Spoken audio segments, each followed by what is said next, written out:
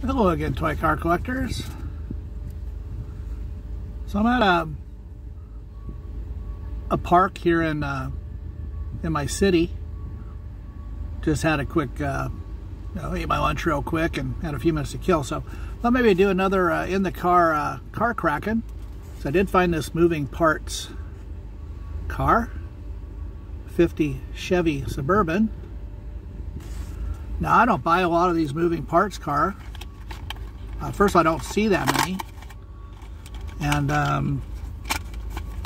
let me get this stupid thing out of the package. I don't buy a lot of them because usually they don't work. But I've had better luck with the ones that have opening hoods as opposed to opening doors, because at least the hoods seem to close properly.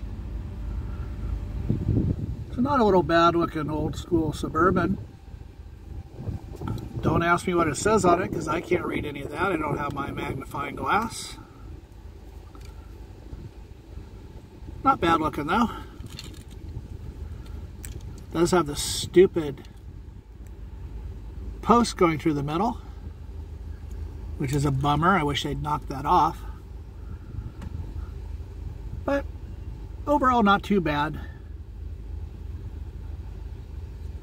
And gave me a few minutes to sit at this park. I used to bring the dog to the park here quite a bit when the dog was still around. Fortunately, it's really dried out because of the drought we're having here.